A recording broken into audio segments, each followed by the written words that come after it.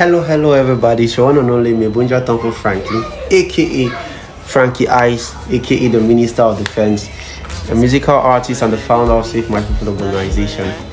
I'm coming to you today to invite you to take part in our program that is coming up the 10th of October, titled Free Mental Health Concert with the theme No to Drug Abuse and Stigmatization. You will bear with me that our community has a lot of issues that are related to mental health and related to drug abuse and stigma at the same time. So please, I want you guys to join us as we are doing this particular campaign. The activities that are going to take part for this campaign, we are going to have a mental health school tour, secondary schools, higher institutes to talk about mental health, the effects of drug abuse to our mental health and stigma.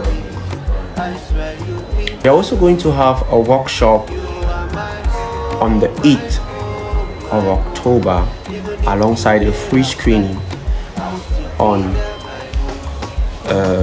hepatitis B, blood pressure and diabetes. This is going to take place on the 8th of October at Veracity Institution beside University of Buea, former Cambridge University. And on the 10th of October, we are going to have a walk with banners. We are going to have a walk with banners, and that's going to be from 9:17 to Checkpoint. And a free concert, musical concert with myself, the Minister of Defense, performing live for you and other great artists and talents.